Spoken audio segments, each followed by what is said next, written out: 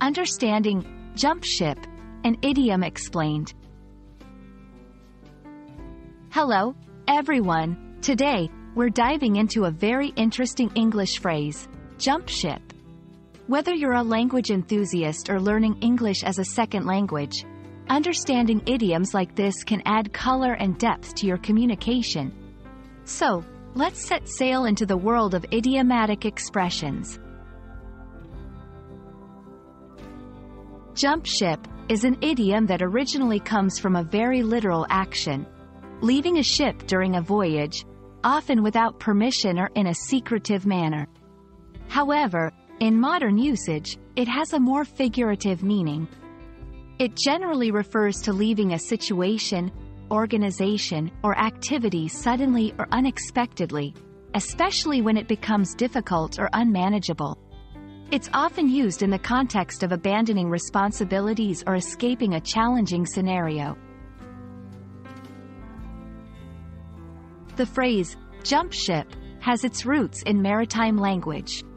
Historically, sailors who were unhappy with their conditions, or who saw better opportunities elsewhere, might literally jump off their ship and swim to another or to shore. This act was often seen as desertion. Over time, the phrase evolved to take on a metaphorical meaning, used in various contexts beyond the nautical world. To understand jump ship better, let's look at some examples. 1. In a work scenario, after realizing the startup was not going to succeed, several employees decided to jump ship and look for other jobs.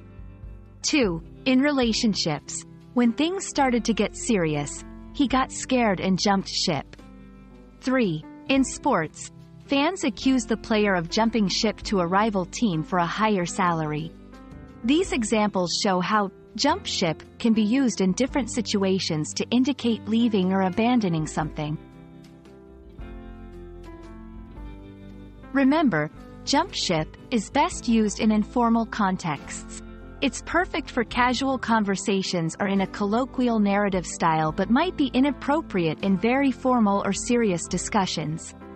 Also, it usually carries a negative connotation, implying a hasty or irresponsible departure. And that's a wrap on the phrase, jump ship. I hope this video helps you understand and use this idiom confidently in your conversations.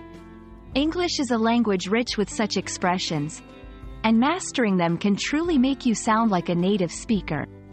Happy learning, and see you in our next video.